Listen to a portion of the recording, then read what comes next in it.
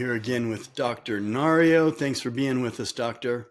Hi, Steve. Thank you for having me again. Always a pleasure. All right, so we're going to talk about something I love to talk about. I love to talk about peptides, all kinds of peptides. I get the opportunity to ask you some questions about another peptide. But first, if you guys are interested to know more about what Dr. Nario does, Biointegrative Health Center in Reno, Nevada, that's where he is. And you can look them up online and see all the different treatments they do, the IV treatments and all that stuff. So this is a brain peptide, right? So what would you tell me? I mean, I have lots of questions, but what would you just tell me initially about how this peptide works?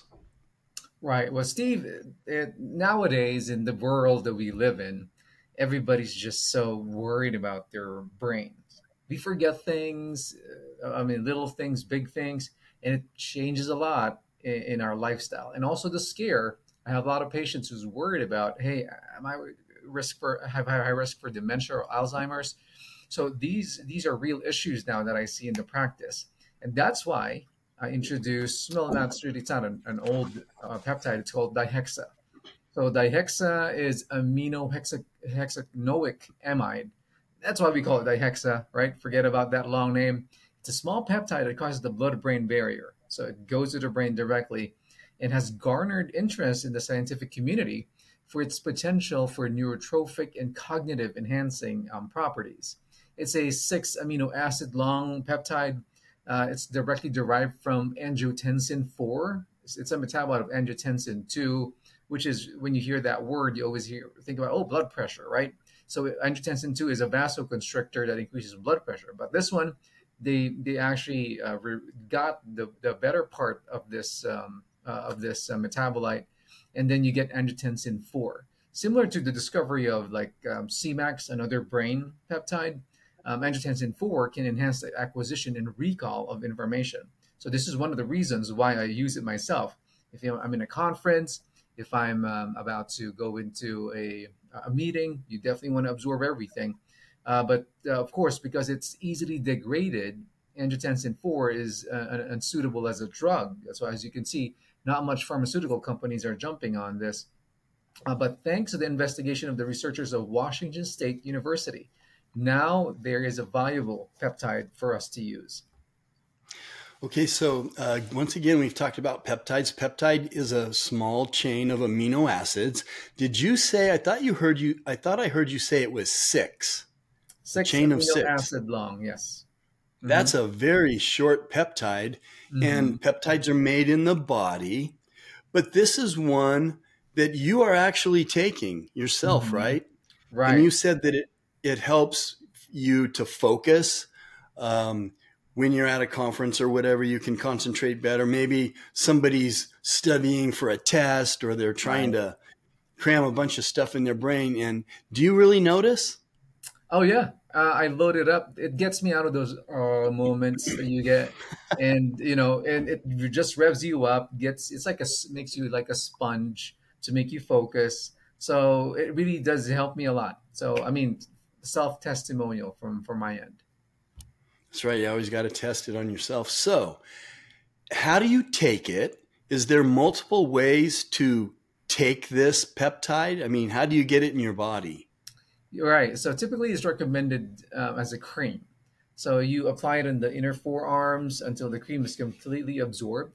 And other dosing methods have been utilized in examining the scientific evidence in relation to this peptide. Usually we start with, of course, animals. Mice studies typically used as IV injections. So we don't use that. This is just part of the research about it. And they actually found that the injectable form converts into DIhexa. So it's not a direct DIhexa medication that they're getting.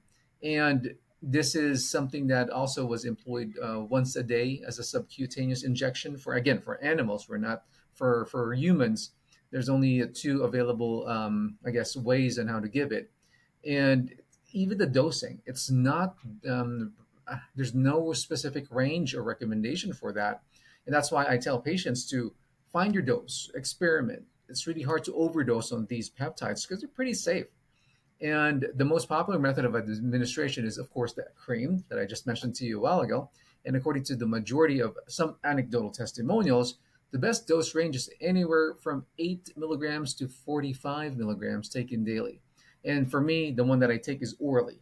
I mean, I'm not a big fan of the cream. It's sticky. That's why I take it. So, but side effects again, very minimal. If you take too much, we're talking about a bucket load here.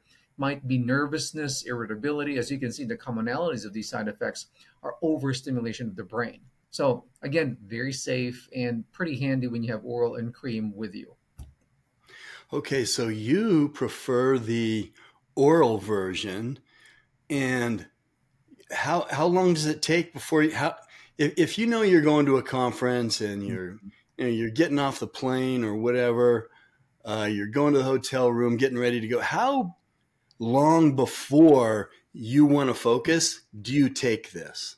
So the thing here is I always tell patients at least an hour for the reason that, of course, you need to get it through the gut barrier. But bigger question here, right? How is your gut? If you have an inflamed gut, absorption is also less. And that's why cream sometimes is better for the ones who has other comorbidities. For the ones who has like, yeah, I have IBS. I don't know if it's going to absorb fast. I just use the cream and rub it on yourself. That's why it really depends. But on my end, yes, an hour before, that's probably good enough. And it lasts me the whole day. Because we stay in conferences and we get locked in rooms like prisoners for like the whole day. We'll come in the morning, we come out at night. So, but that's enough a dose for me Hmm.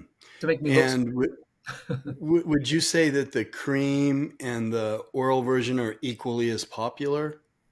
Really, I see the oral a little bit more popular just because of how easy it is to take.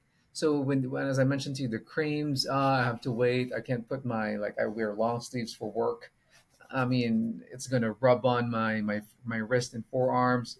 But for people on the go, and most of the time, these people who needs this are on the go people, like businessmen, entrepreneurs, lawyers, and that's why our cream is always going to be a hassle for them. And the creams, my experience with that is it's really popular when you're using it as hormones, meaning, for example, your progesterone cream, and you use it at night because it helps you go to bed. But you don't want to do this at night because it gives you that brain stimulation. It might rev you up and I guess devoid you of sleep. So, but overall, with my patients and myself, oral it's kind of like what everybody's going for. Okay, so again, everybody, a peptide is a small chain of amino acids, which means your body gets this from protein.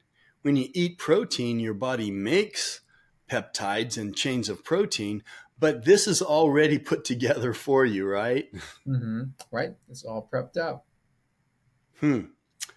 Okay. Very interesting. And how would somebody get this? Do you have to have a prescription or? Okay, Yeah. so So yeah, most people of would the have to time. ask their doctor. hmm Right. So yes, compounding pharmacies actually will do this, and you need a prescription for that. I mean, you would see some unadulterated versions of this out there. I just caution everybody, of course, the source, the purity, and the fillers that are in there, because I use a reliable compounding pharmacy to make mine